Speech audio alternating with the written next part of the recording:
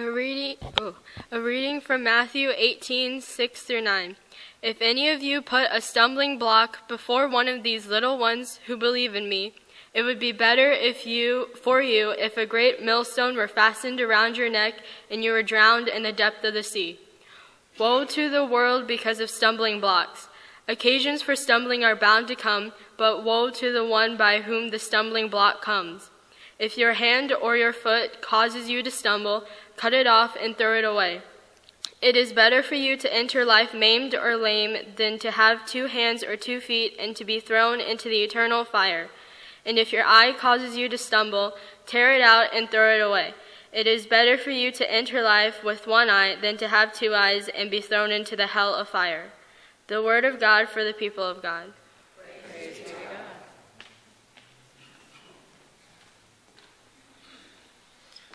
Thank you, Cece.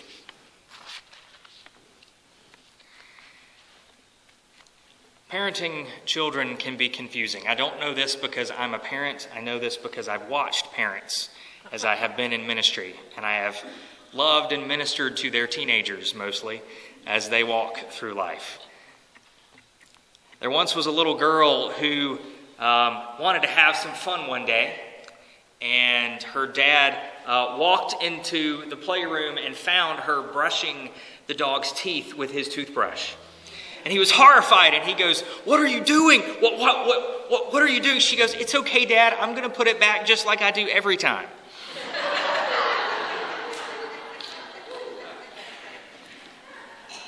Sometimes you just can't make up stuff. And if you're looking for biblical wisdom on children, Jesus tells us that the kind of people that would do that sort of thing, the innocent fun, the glorious chaos, are the people who are actually the best, the highest in the kingdom. We saw from our first passage in Luke, the disciples, like they sometimes do, are trying to argue about who's going to be the greatest. After all, Jesus is going to bring in a kingdom, right? We want to be as close to the king as we can. And so they start having this argument about which one is the greatest. What do you think, Jesus? Which one, and we see this in other Gospels, as which one of us will sit at your right hand, that's the position of power, or your left hand, which was the hand you wiped yourself with in the Middle East. This is before Charmin, folks. So which one of us, Lord, will sit at the best hand, and which one of us will be the second? Which one of us, Lord? And Jesus takes a child. Now, a child in those days, it wasn't that people didn't love children. It wasn't that people didn't care for their kids immensely. But parenting was much different back then. Children were not viewed as children. They were viewed as little adults. So all the time, children were held to adult expectations, and of course, they couldn't meet them until they were, in their late 20s. So the younger you were, the lower you were on the social scale. And it's not that people didn't love their children; they just handled children in a much different way. So children were way, way down there, right about just a smidge below women. Sorry, ladies. And so, Jesus takes the lowest, most powerless person on the social scale,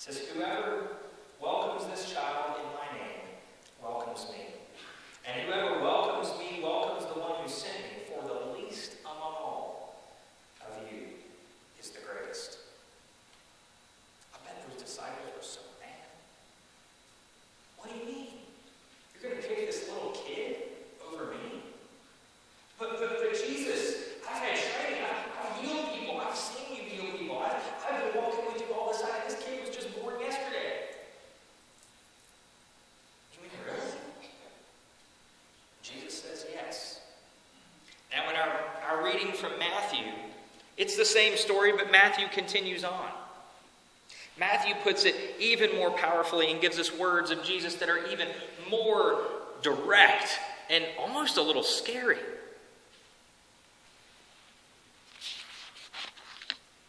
He says, if any of you put a stumbling block before any one of these little ones who believe in me, it would be better for you if a great millstone were fastened around your neck and you were thrown into the depths of the sea.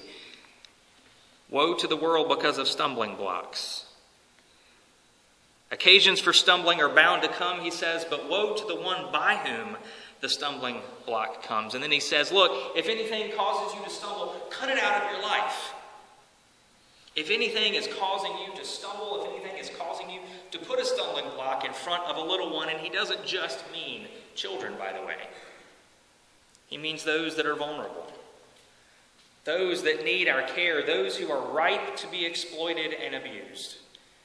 If any of us put a stumbling block in front of those little ones, woe to us and the judgment that will come upon us.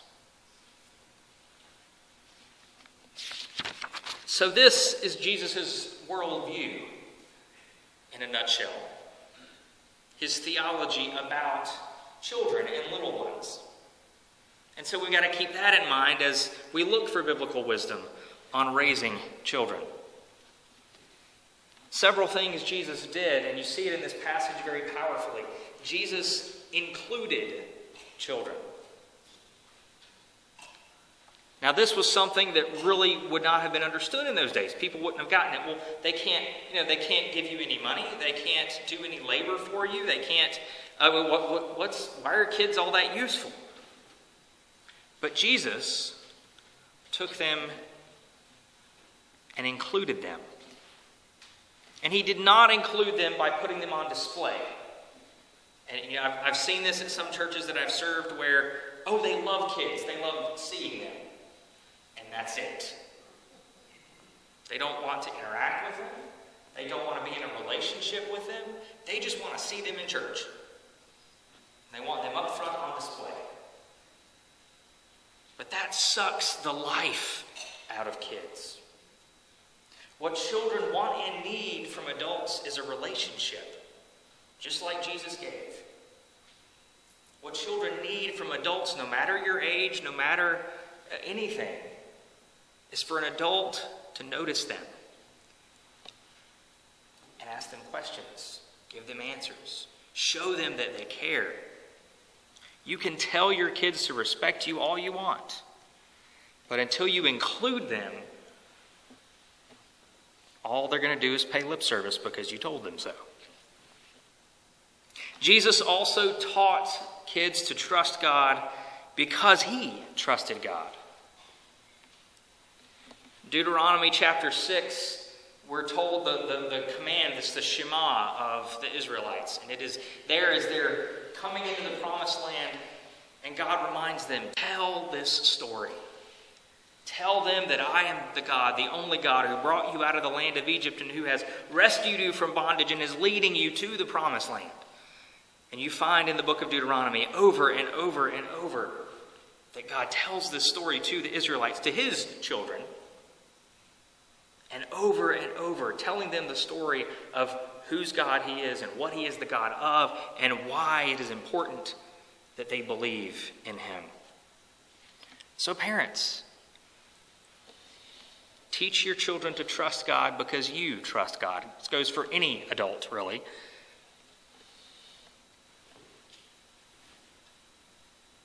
Kids need that example. They don't need you to preach to them. I'll do plenty of that.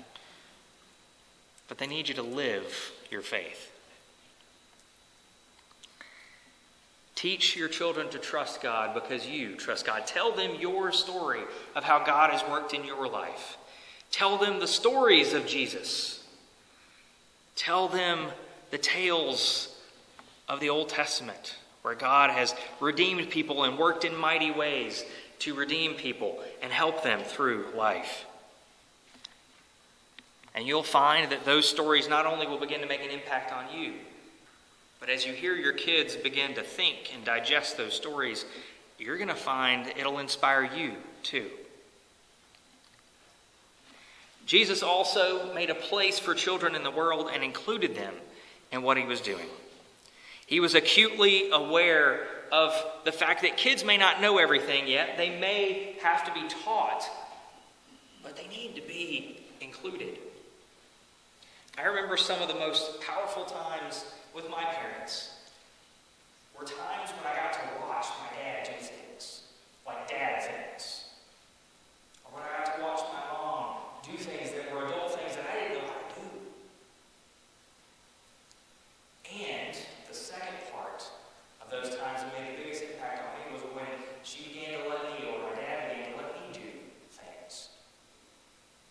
And then all of a sudden I found that because my mom and my parents included me, I know how to iron, I know how to do laundry, I know how to fix a car, I know how to do all these things, not professionally, but because my parents included me in things and used those teaching moments. And I think Jesus, as he was teaching his disciples things, he was also teaching those kids right by his side. Imagine if that kid, we don't know what age this kid was that Jesus pulled to his side. I kind of wonder if that made an impression on that kid. That Jesus actually pulled him up close and said, hey, this is the greatest person in the kingdom of heaven, right here. This little squirrel is the greatest person in the kingdom of heaven.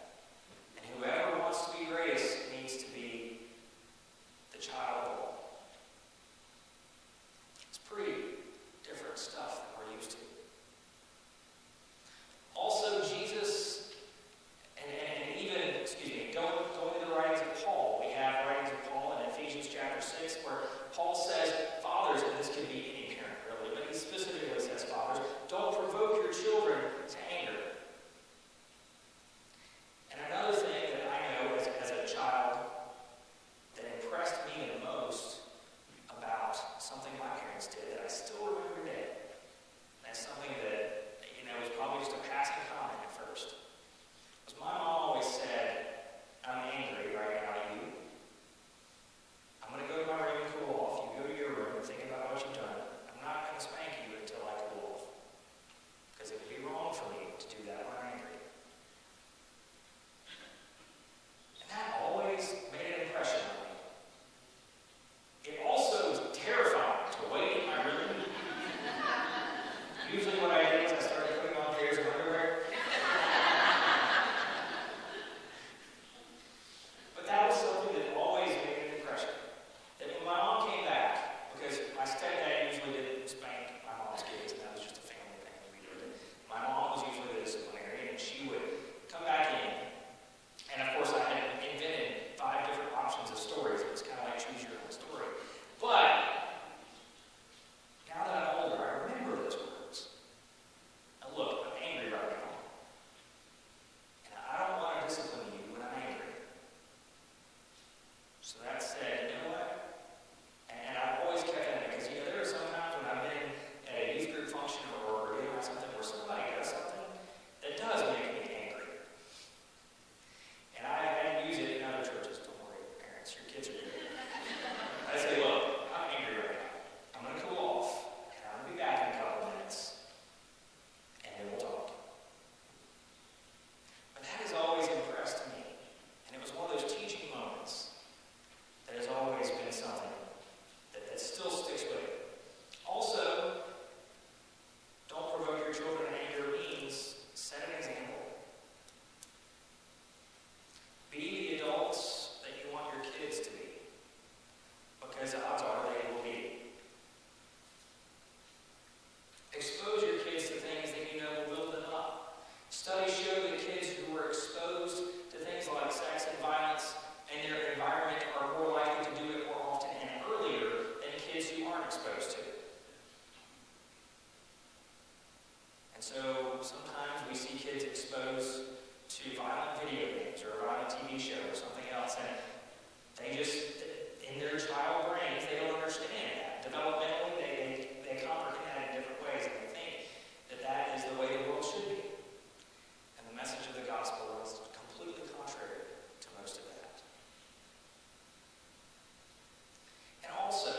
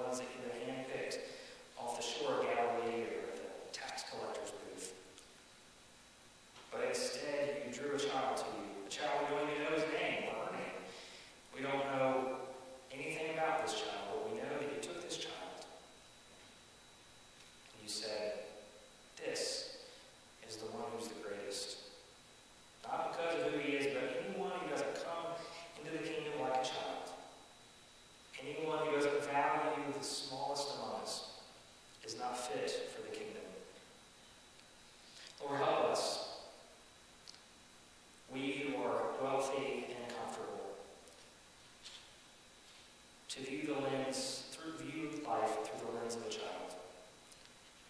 Help us to love those who are unloved,